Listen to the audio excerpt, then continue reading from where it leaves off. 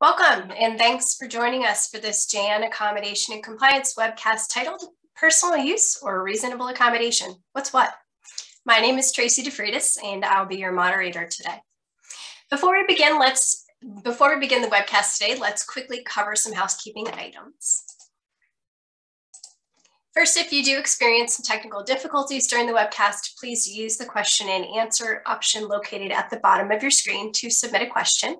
You may also contact Jan at 800-526-7234 or use the live chat at askjan.org. That's askjan.org. We do offer an FAQ that may answer some of your technical questions. See the email you received with the event login information for the FAQ link. You can also find it on the webcast registration page. Questions may be submitted during the webcast by using the Q&A option. All questions will be gathered into a queue and, time permitting, will be answered at the end of the presentation. To access the PowerPoint slides, please see the link to download materials in the webcast login that was emailed to you. You should have received that today. Or access this from the webcast chat now. So the link will be provided there. You can easily download the PowerPoint slides from that link. You can also go to the webcast event on the training page at askjan.org. To access captioning, use the closed caption option at the bottom of the webcast window, or view captions in a separate browser by accessing the link shared now in the webcast chat. This presentation is being recorded and will be available on the askjan.org website and our YouTube. And finally, at the end of the training, please complete the evaluation. The CEU approval code will be provided after the webcast evaluation is completed.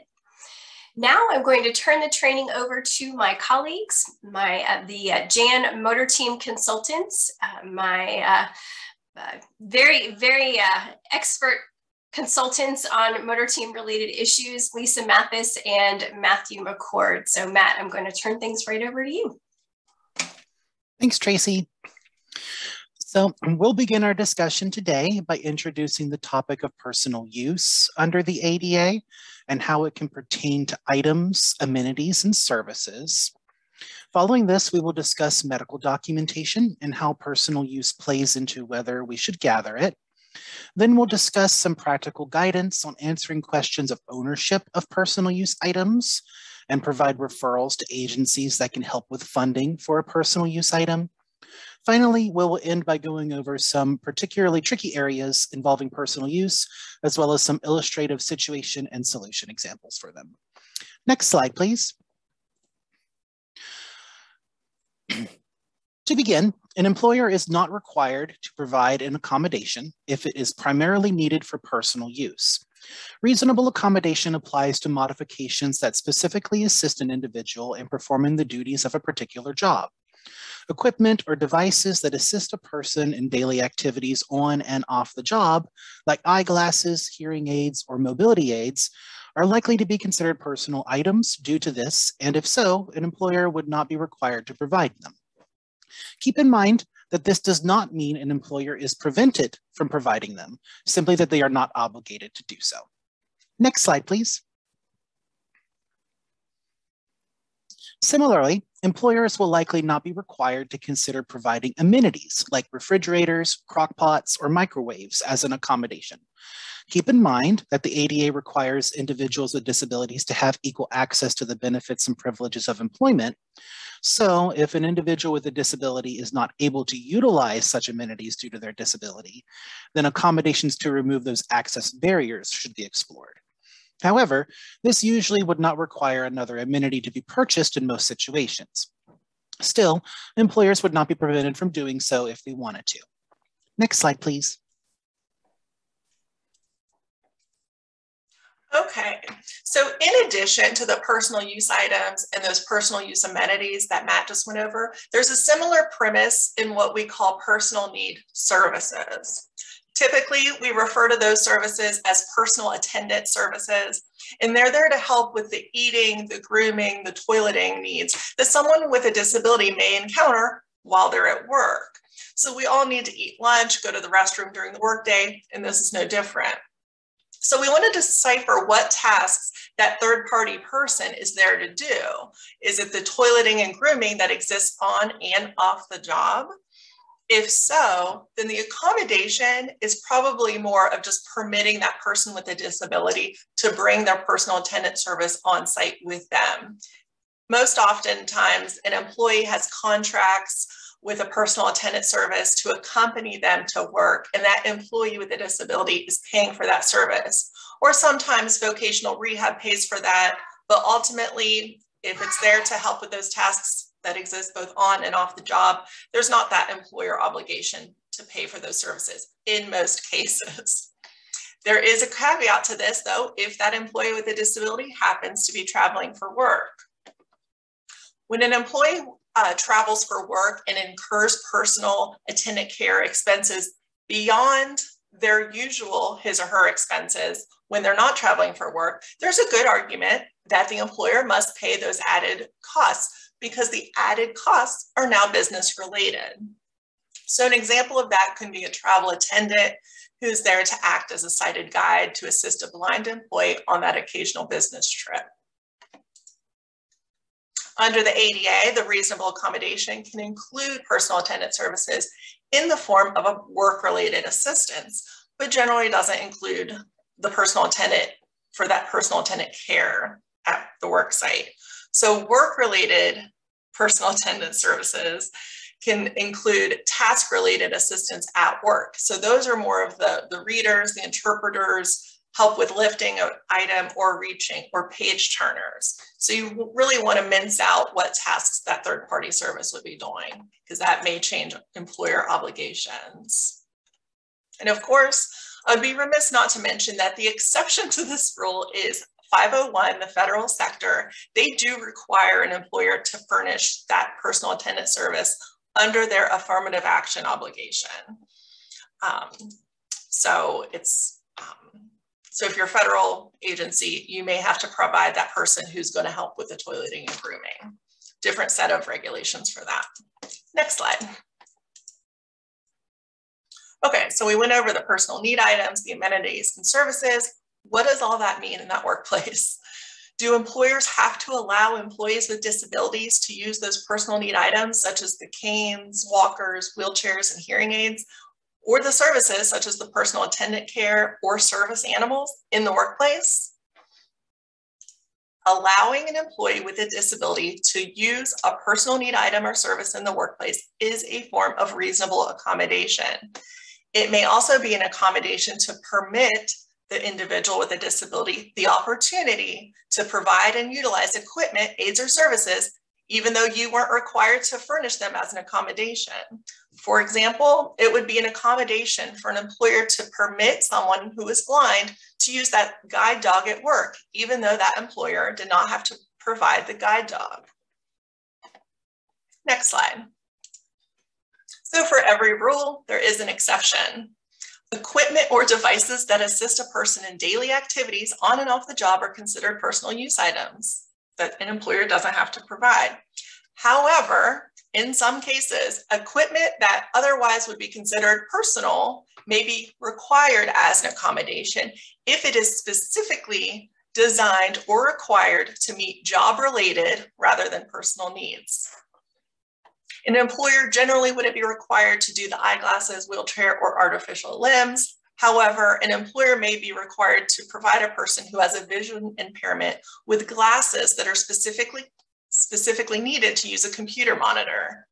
Or if the carpet is too thick and too deep of a pile, and it makes it impossible for someone with a disability to use their manual wheelchair, an employer may need to replace the carpet, place a usable surface over the carpet in areas used by that employee, or provide a motorized wheelchair that can get through that thick carpet. Next slide. Okay, so what if we have an employee who doesn't use their personal use items or forgoes them completely? They never acquired them. Let's say we have an employee who claims that their hearing aids hurt. They won't wear them to work. Can we make them? Can we fire someone for not wearing their hearing aids? So not so fast, of course. The ADA does require an employer to provide accommodations to remove workplace barriers regardless of what effect medications, treatment, assistive devices may have on the employee's ability to perform the job. So you may still have that obligation to provide an accommodation, even though you're not obligated to provide the personal use items. For example, an employer may have to provide an amplified telephone or alternative means of communication for an employee with a hearing impairment who chooses not to wear hearing aids. However, if an employee with a disability, with or without accommodations, can't perform those essential functions of the position, or they pose that direct threat in the absence of such medication, treatment, or an assistive device, then they may be unqualified for that job. But again, regardless of what an employee chooses to use or not use for medication, the personal use items, assistive tech, we need to focus on what we control, those work-related barriers. So from an employer's perspective, it may appear that an employee is failing to use medication or follow certain treatment. And those types of issues can be complex and a little hairy to navigate, but there's many reasons an employee would choose to forego treatment, including expense and serious side effects. So if an employer were calling us, I would kind of tell them, stay in your lane, work on what those work-related barriers are. Let's not worry about how they choose to deal with their medical condition. Okay, giving it back to Matt to start an example. Thanks, Lisa. Okay, so we have here an employer receiving an accommodation request for SPF protectant clothing from a property inspector employee who had a skin condition. The employee's doctor recommended that the employee stay out of sunlight, but due to the nature of their job, they had to travel between various sites throughout the day. Next slide, please. Okay, so dealing with exposure to sunlight is not a unique feature of this employee's job, of course. It's a situation that the employee must confront in his personal life as well as in his job. To tackle this need, the individual chooses to stay inside as much as possible during daytime in their personal life. However, the fact that the employee chooses to confront this situation in his personal life by staying indoors does not mean that the employer must provide protective clothing so that the employee can perform their job. Avoiding exposure to the sun remains a personal need as opposed to a strictly job-related one. Because of this, the employer denied the requested accommodation, stating it was a request for a personal use item. However, employers may still need to provide a reasonable accommodation, even though they're not obligated to provide personal use items. For example, for this employee with sensitivity to light, the employer might have to consider adjusting the employee's hours so that he's not doing inspections during the sunniest part of the day, assuming the inspections can effectively be done during that time. Keep in mind that even if the employee's requested accommodation turns out to be something an employer is not obligated to provide, other effective options would still need to be considered to meet the need. Next slide, please. And I'll turn things back over to Lisa so she can go through another example for you. All right, so now we have an example for those personal needs services I went over. So now we have a clerk who used a wheelchair, was successful at her job tasks. Her condition progressed and her strength was limited. The employee requested her female coworkers push her from her desk at the workstation to the restroom. Once at the restroom, assist in transferring her from the wheelchair to that toilet. Next slide. So here for this situation, we at JAN explained employers want to approach these types of issues on a case-by-case determination. Are those coworkers, are they volunteering to help, or are they coming to you kind of shy and reluctant and they're getting pressured to help? So according to an informal guidance from the EEOC, in general, employers can decide how employees use their time at work. Therefore, employers can probably prohibit coworkers from providing personal assistance to employees with disabilities. However, from a practical standpoint, employers may want to take that case-by-case approach and consider allowing coworkers to voluntarily assist employees with disabilities when the employer doesn't have any liability for resulting injuries and the assistance doesn't really substantially disrupt the workplace. So for any liability issues, you want to consult legal, that's beyond our scope. and really kind of go through these requests individualized. So this approach may apply better to minor assistance, such as the taking on and off of a coat, retrieving and preparing food. And if you as the employer want to allow coworkers to assist with those more difficult tasks, such as toileting transfers or administering medications, then you want to make sure that those coworkers are properly trained to provide those types of services. In contrast, under the ADA's reasonable accommodation obligation, employers must consider allowing employees with disabilities to have their own personal attendant in the workplace, absent undue hardship. So what if an employee doesn't have that personal attendant service? If I would get this call, I would encourage an employer give those resources and referrals to let that individual perhaps acquire a personal attendant service. And Matt's going to give you guys some information on those types of resources that are available a little later in this presentation. All right, back to you, Matt. Okay. In this example, we have an apprentice who is in an electrical technician program requesting that the employer running the program provide them with prescription strength safety glasses as an accommodation. The program requires all apprentices to wear safety glasses. However, the individual wears prescription eyeglasses to see. Since this was a request for specialized safety glasses and not ordinary eyeglasses, the employer wasn't sure how to proceed, so they gave us a call. Next slide, please. The employer reached out to us and got some guidance. The Jan consultant discussed how there is no clear-cut answer here and that ultimately the employer must determine what's reasonable on that case-by-case basis. However, as the request is for safety glasses, and those safety glasses are required to meet a company's safety standard and not a personal need, it is possible that this might not be a request for a personal use item. Beyond this, the consultant also discussed effective alternative accommodation options that might blur the line of personal use a little less. Those options were goggles that can be worn over the apprentice's glasses, as well as side safety shields that attach onto the individual's eyeglasses to provide that more safety need there. Go ahead and turn it back over to Lisa now, and she'll go over medical documentation with y'all.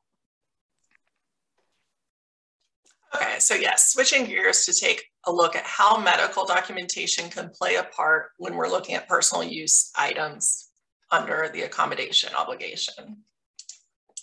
All right, so looking at slide 18. When a need arises to question the ability of an employee to perform those essential functions of their job, or to question whether the employee can do the job without posing that direct threat due to a medical condition, or whenever an employee requests an accommodation and it's not obvious, those three statuses could be job-related and consistent with business necessity for an employer to make a disability-related inquiry or require a medical examination. Typically, the mere use and existence of personal use items at the worksite will not rise to this threshold, to that job-related, consistent with business necessity threshold. But as with everything, it's going to be that case-by-case determination. In most cases, there is no reason for an employer to require medical documentation about why an employee needs to use a cane. There's typically not a policy against having such items as wheelchairs and canes in the workplace. Therefore, there's usually no valid reason for an employer to ask for medical documentation to justify the use of a cane or wheelchair. Also, does the employer ever ask for documentation about why employees are coming to work on crutches or using eyeglasses or hearing aids or other types of personal aids or devices? So you don't want to start singling out employees with disabilities about their use of personal use items, as it could trickle down to disparate treatment. Next slide.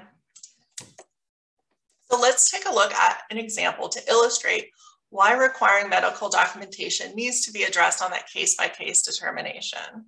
On the left of the slide, we have an example. We have a secretary returned to work from hip surgery with a walker.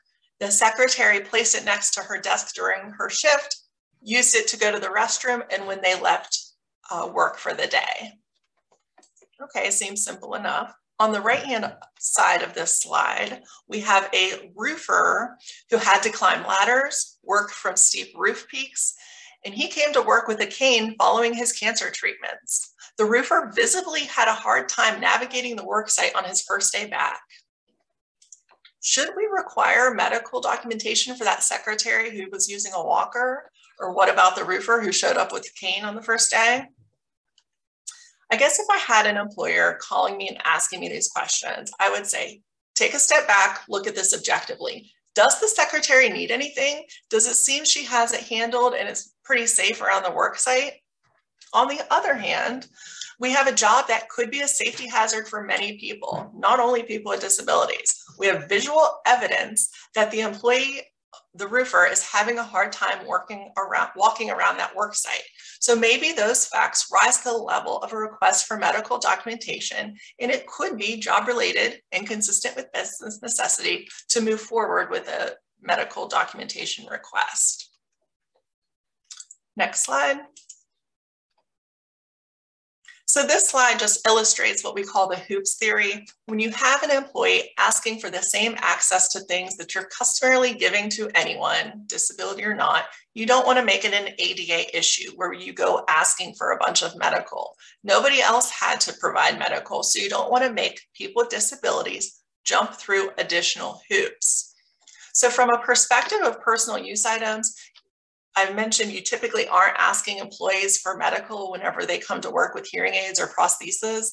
So you don't want to be singling out those employees who have wheelchairs and canes, especially if there's no impact on job performance or safety.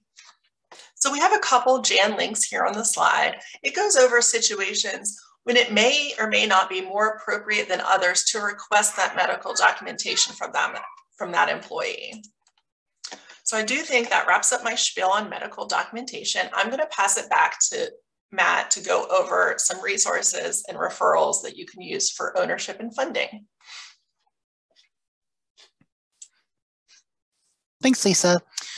Okay, let's move on to some practical guidance and referrals to help answer questions that commonly arise when an employer considers accommodations that they feel is personal use. Namely, who ends up owning the item if it's provided, and what agencies can help an individual pay for that item if the employer chooses not to do so. Next slide. Okay, so first of all, if there is ever a question of who owns a possible personal use item, there are a few points to keep in mind to help you figure out who owns it. So first is which party paid for the item. This might sound like common sense, but if the employer paid for 100% of that item, then that fact is good evidence to show that the employer is the owner of that item. Likewise, if the employee paid for all of it, then that's good evidence that they own it instead. If the cost of the item is shared by both the employer and the employee, this will naturally make the question more difficult to answer. Because of this, it might be best to sit down and discuss who gets to keep the item if the employee moves on to another job, if cost sharing is considered. This way, an agreement can be made and that agreement can be put into writing just in case you need to go back to it later. Next slide, please. Okay, second would be which party gets to control where the item is used and how it's used. For instance, if an individual owns and uses their own wheelchair, they control how and where they will use it. If they want to take it with them and use it to go to the grocery store, then they can do so as long as the store in question is accessible for wheelchairs. Consequently, if the employer has control over the item and can prohibit it from being used outside of the work site, then that is evidence that perhaps the employer owns the item. So that's the kind of thing that you want to look at there. Who controls it? Who can say where it can and cannot be used? Next slide, please. Finally, let's say an employer and an employee agree to own an item jointly, or the employer is okay with being the owner, but also allowing the individual to use it for activities outside of work. How does that impact things? Would doing so in one case set a precedent and force the employer to do so in all other cases? Well, the EEOC and several court cases have stated that employers do not set precedents when they go above and beyond like this. But it can also be helpful to document why an employer chooses to go above and beyond and how it's beneficial to the business for them to do so when they choose to do it. That way, it will be easier to look back at this decision and see how similar or different it is from another request for the same sort of thing. Sometimes it can be a boon to the business to do more than the minimum requirement. Other times, maybe it isn't. And documenting this will help to show those decisions are being made fairly. For more information on this, feel free to review the Jan newsletter article that Tracy wrote on this topic titled Good Deeds Not Punished. That's linked on this slide. Next slide, please. Okay, now on to some agencies that can potentially help individuals with funding for a personal use item if the employer chooses not to provide one. First, we have state-level assistive technology projects. The logo featured on this slide is for the state AT project in California, Ability Tools, but each state has their own project with their own name. Due to each state having their own agency, it is possible that some agencies provide services that others don't. However, 4 activities are common among all of them. Those are demonstrating assistive technology to members of the public so that they can become familiar with their use, loaning out pieces of assistive technology for people to try for a limited time, reutilization of assistive technology that is no longer needed by its owner and providing it to a new owner at a significant discount, and finally, financing activities to help people purchase assistive technology through loans or other sources.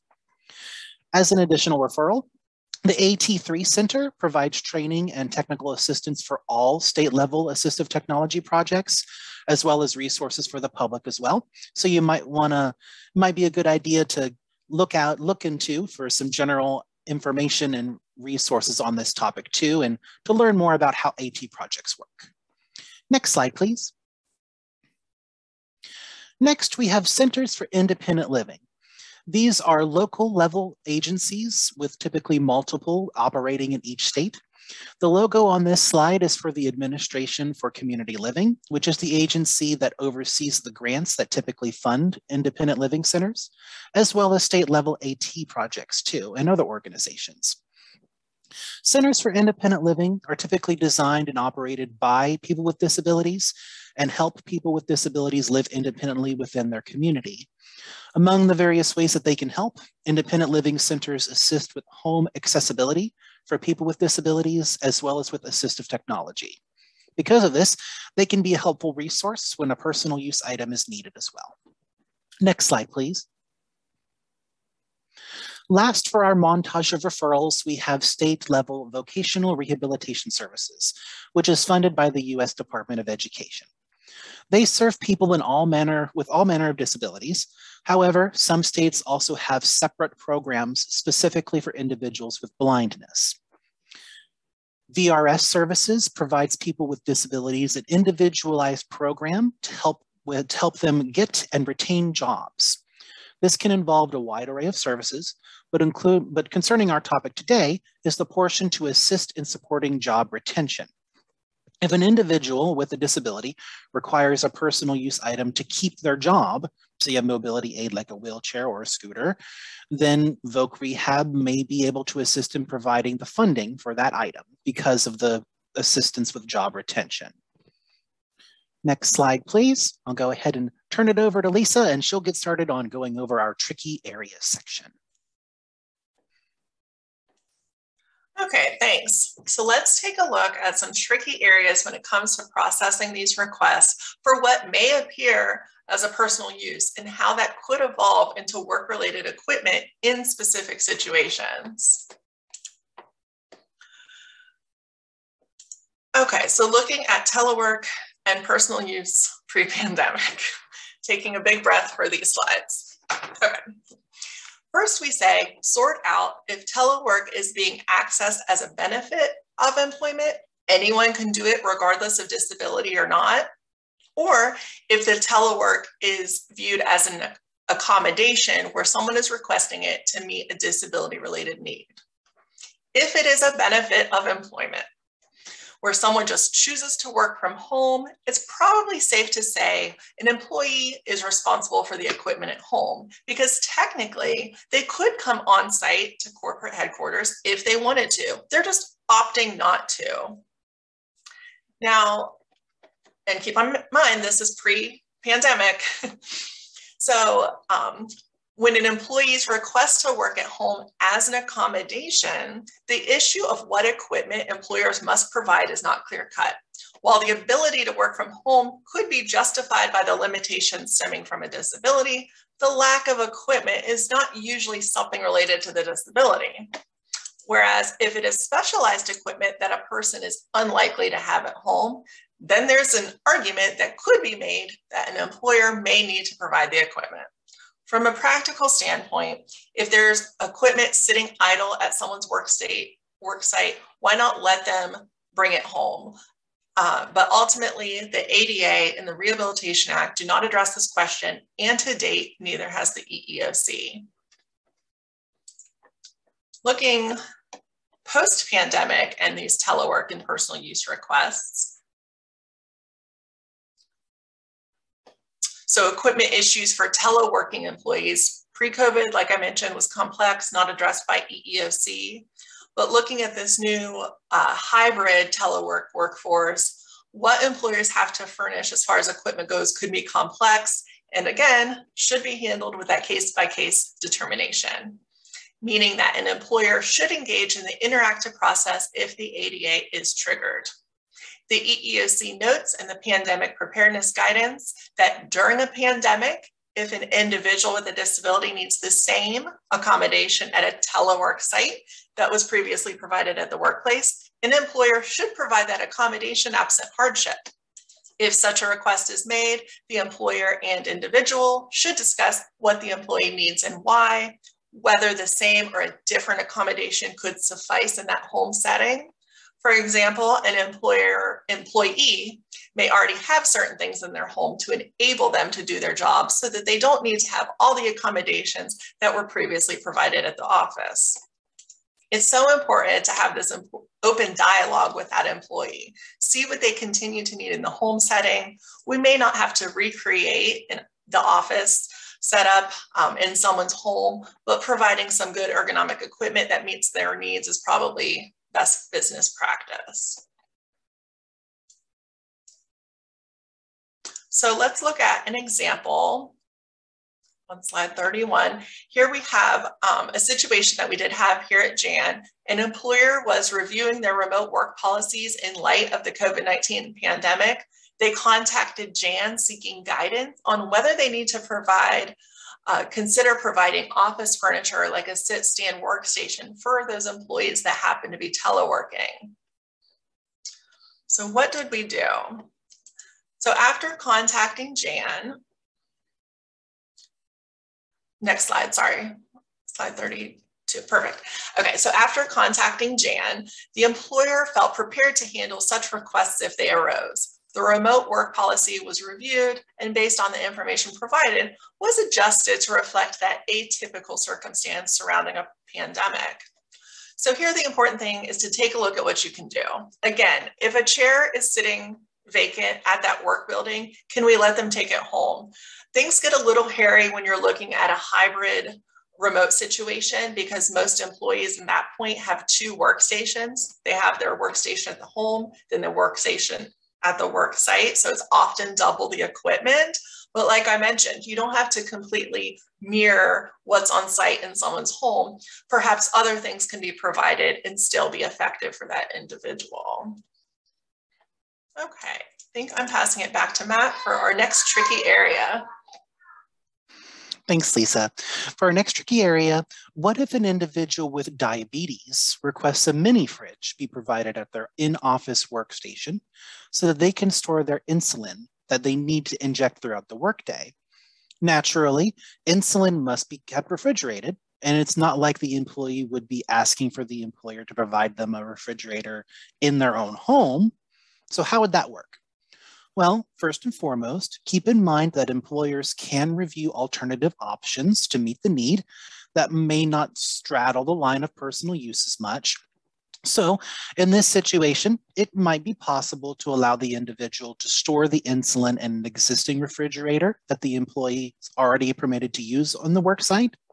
However, alternative options can sometimes come with their own additional concerns that need to be addressed.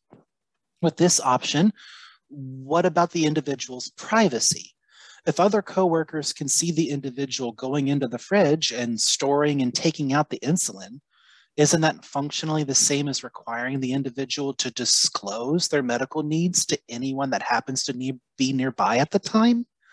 So could we provide a, say, non-descriptive container to store the insulin in that can be taken out and brought back after they do the injection? Or perhaps even a lockbox so that the individual doesn't have to worry about coworkers sneaking around and peeking inside of the box. That might be effective. Question number 24 of the EEOC's enforcement guidance on reasonable accommodation and undue hardship discusses this sort of situation in an example, if you are curious about reading more on this particular topic. Next slide, please. Okay. Keep in mind, if the individual happens to have a mini fridge that they're willing to bring in and use at the workstation, then this might be easier for everyone to simply allow them to bring that in. Finally, whether or not the employer would have to consider purchasing one is questionable due to the potential of it being personal use. But again, the employer can do so if they want to. Next slide, please. Okay, here's an example of a real life case we had to illustrate this. An employer reached out to us here at JAN as they received a request for accommodation from a worker with diabetic neuropathy. The employee was requesting speech recognition software, as well as a headset to help minimize the amount of typing that they had to do, as well as a small refrigerator to be provided for them to store their insulin in. Next slide, please.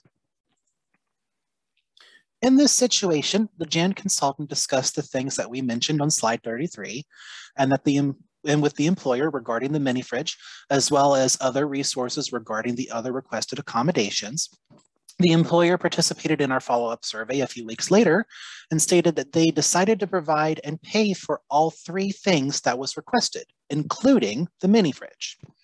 Sometimes it really can just be simpler to go ahead and provide things even if they're not necessarily required. Though we do not know specifically what type of mini fridge was provided here, you can find and get small ones nowadays for $50 or less that are big enough for about 6 cans of soda, which should be more than enough to store insulin in. So it might not have been all that costly either. Now I'll turn things over to Lisa and she'll go over our next example with you. Next slide, please.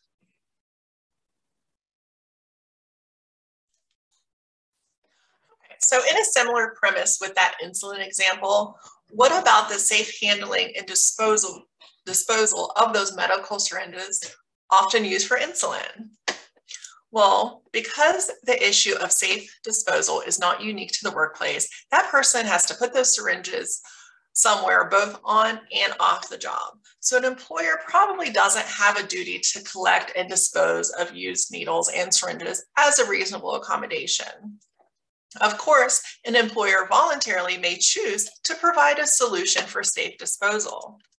Now, one thing to keep in mind is, since an employer probably doesn't have to furnish that biohazard container, an employer probably can't insist and require the use of such container if there's another safe way to deal with those syringes. Can the employee use a temporary receptacle at work, then take them home and dispose of them there? Possibly. So if the employer is absolutely going to insist on specific safety protocols, then perhaps you as the employer should probably furnish the products and equipment to enable that employee to follow such strict policies. There is an informal guidance from the EEOC linked on the page that does shed some light on these issues. Next slide. So I put in the next example in just to really show that employers are free to go above and beyond the ADA, as we've said many times. It shows a good faith effort. Sometimes it makes good business sense. It retains a valued employee. So let's take a look. Now we have a receptionist, a new hire as they are in training. They happen to be hard of hearing.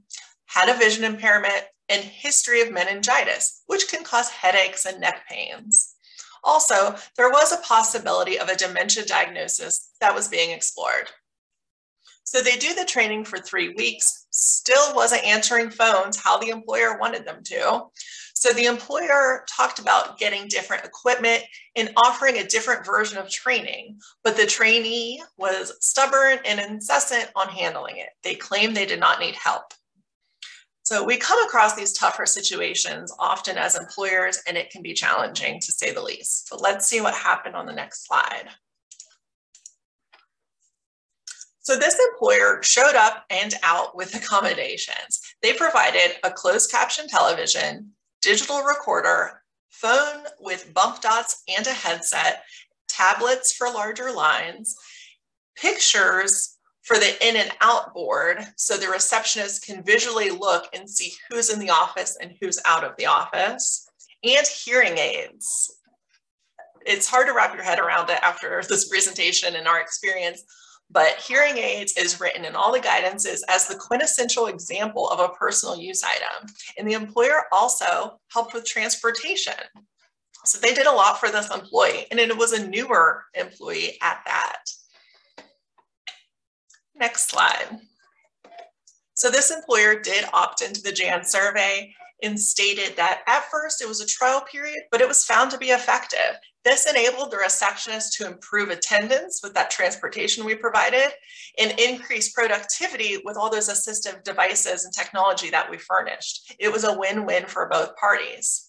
Again, this probably is above and beyond the ADA in a few different ways, but it was successful nonetheless. Back to Matt for another example. Thanks, Lisa. Next, let's talk about mobility aids. Let's say that we have an employee requesting an employer purchase and provide a wheelchair or a scooter. Wouldn't that be a personal use item as well, since the individual would need it for both work and non-work related tasks? Well, maybe, but we also have to make sure that we don't jump the gun and make that assumption.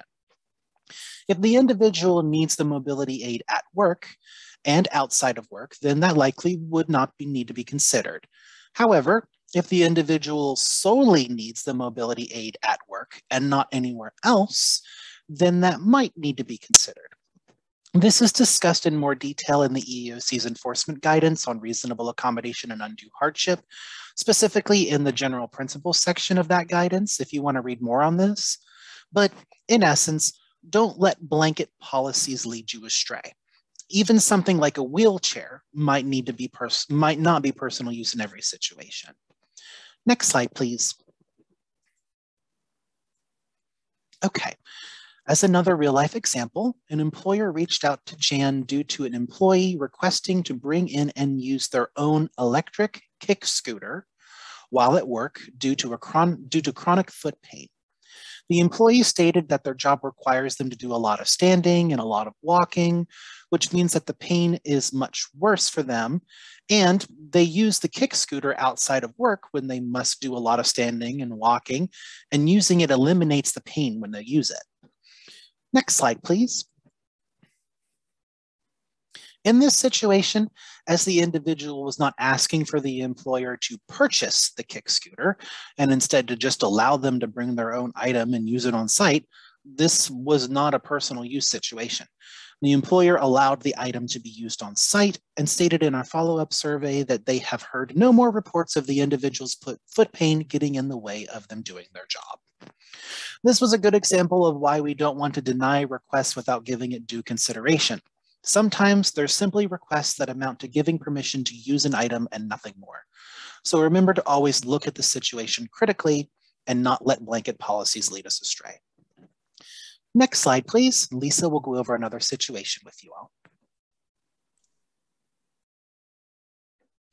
Okay, so looking at restroom accessibility, an individual with limited arm strength and mobility asked their employer to install a bidet toilet in the employee restroom because they had difficulty using toilet paper. So the employer called us, do we really have to install a bidet for this single employee?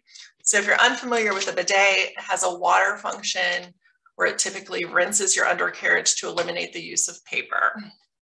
So I took this call.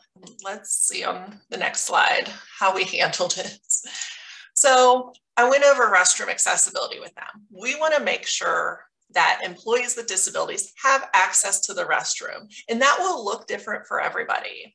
So general accessibility is just the starting point of accessibility, but if people need accessibility beyond that baseline, that's the accommodation obligation comes into play.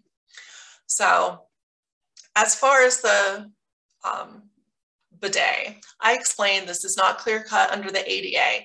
Is it the same as a higher toilet like we see for people that happen to use wheelchairs? Possibly. People with disabilities can still use higher toilets and probably still use a bidet toilet if they choose to do that. So we went over, even though it's not cited in the ADA, practical guidance, look at effective options. And there are attachments that you can install on existing toilets that have the same effect. So perhaps this is a more low-cost option than overhauling the existing facilities. So with the bidet attachment, the employee did get what they needed. And ultimately, with this bidet attachment, it really minimized the break time that they were spending in the restroom. So fighting with toilet paper and toilet paper holders, it can eat up a lot of time. And so installing this inexpensive bidet attachment really minimized the break time and was effective in meeting the disability-related need. So again, it was a win-win for each party. So like Matt said, you don't want to have these kind of blanket policies. Look at each request and handle it with care. I think that wraps up our situation and solutions. And I think we're going to take some Q&A. Yes, we are. Great job, guys. All right. So bear with me just a second. We've had a lot of great questions coming in. Let me pick out a few to start with. Here we go. So here's one from an employer. They say, we have an employee who needs to take insulin, who's having difficulty injecting the medication on their own due to unrelated limitations. And it looks like they're asking for assistance. So the employer is wanting to know, do we have to ask a coworker to help this employee take their medication?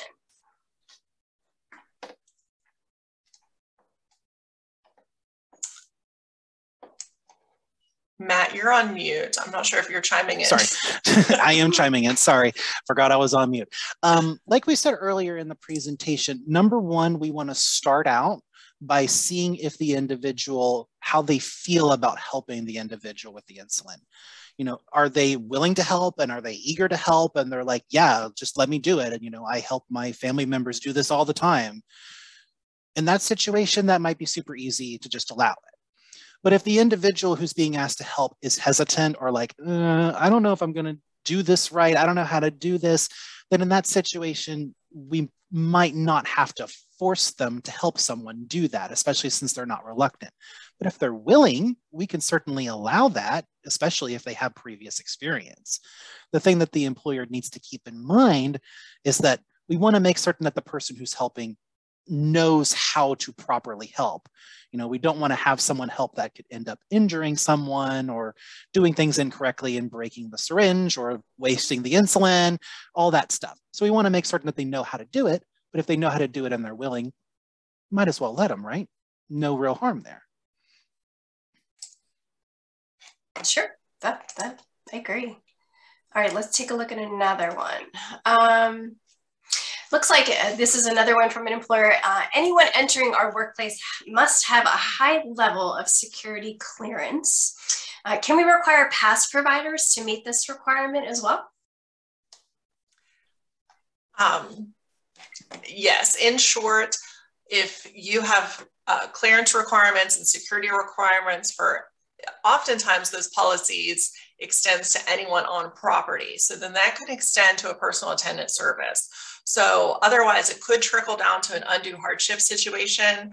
And it's definitely job specific, and you want to take a look at, are they going to be working with confidential medical records or just classified information if you're in the federal sector?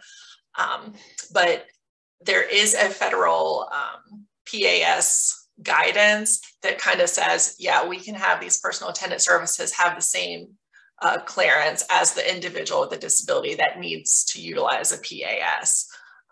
And that is on the EEOC website. I believe it's titled Questions Answered by Federal Agencies. I remember specifically it says like obligation to provide personal assistance services for federal agencies. So if you're not sure where to find it, you can use federal agency personal assistance services as search terms and it'll pop up. Absolutely. We can get that actually in the chat as well. We can throw that link in there. So we'll get that ready and send it out to everyone. Okay, we do have some others here. Let's see. Bear with me. Okay, an employee was provided an accessible parking space. They use a wheelchair. Let's see. They don't drive an accessible van, so they need to unload their wheelchair from their vehicle, but they've asked for help doing this when they arrive to work. So the employer's wondering, what sort of obligation does the employer have to let another employee help someone unload their wheelchair from their vehicle? Can you talk about that a little bit? Yeah, so as far as the law goes, the need to get your wheelchair in and out of your vehicle is probably not unique to the work site. You probably come across that problem at the grocery store, at the mall. So it's not a work-related barrier. It wasn't unique to the workplace. So again, that case-by-case approach, I feel like I'm repeating myself, but I just can't emphasize that enough, where have a conversation with the individual. How do you deal with this in your personal life? And kind of see what they say. Are they planning to get an accessible vehicle down the road? Is this a temporary accommodation that would be easy enough to furnish someone helping in the parking lot? Because I think that might kind of alter an employer's next move. I don't think it's unique to the work site, so it may fall under that personal need service. But again, if someone is willing to help out Johnny with his wheelchair, then why not let him? Is it going above and beyond? Perhaps. You might want to document that, because if Johnny goes on to a different job and then the person with disability doesn't have that assistance, that can create issues down the road. But cross that bridge when you get to it and kind of document, for right now, Johnny's willing to, and you're getting into the work site safely and efficiently. So we have no problem with that. And like I said, it could be a temporary accommodation if that person with disability may be getting an accessible van in a couple months. I think the main thing here is to just remember that the real thing that the employer wants to keep in mind is that they want to put forth a good faith effort.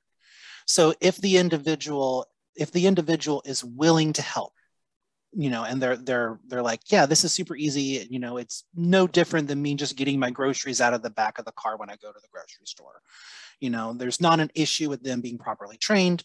It's not any real more dangerous than anything else that they might do in a parking lot.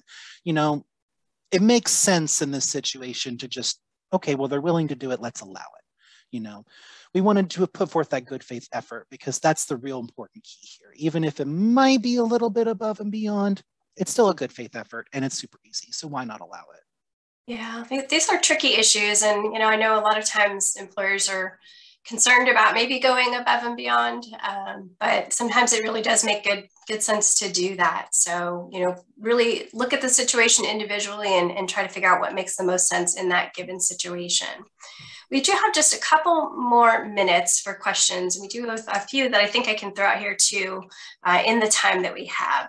This is a kind of just an interpretation. So would a cart provider be considered personal use? How would you look at that kind of situation?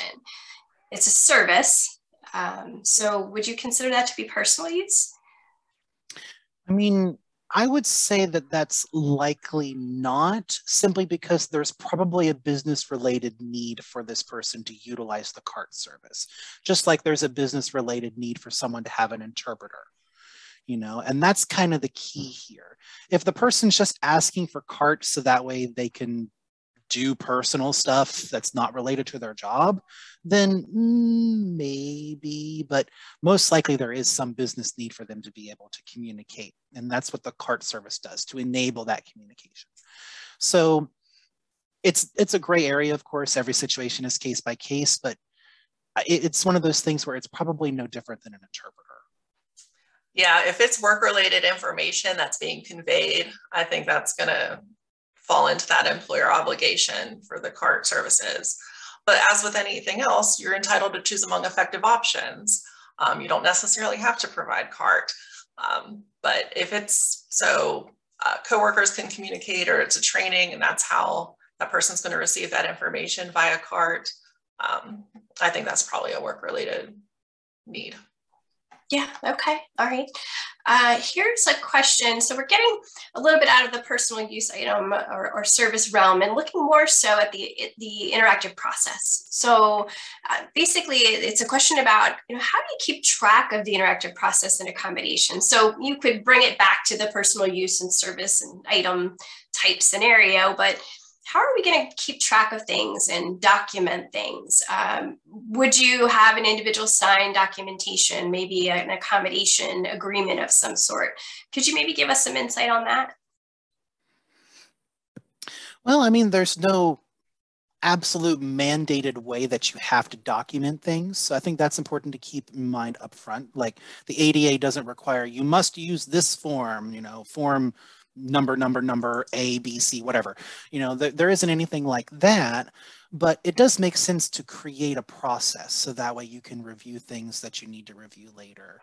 So it might be a little custom making, but we do have some sample forms that you can find on our website that you can use as a template.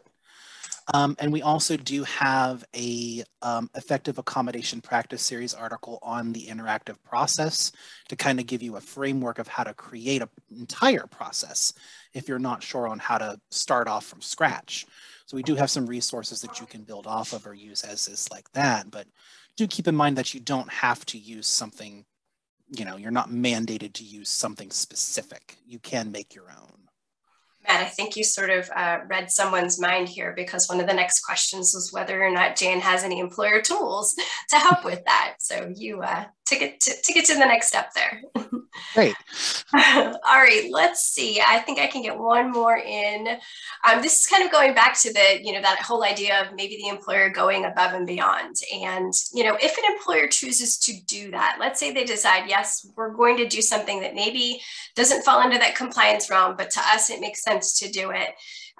Would you have any suggestions for how an employer might document if they choose to do that? We have a sample approval form on the website.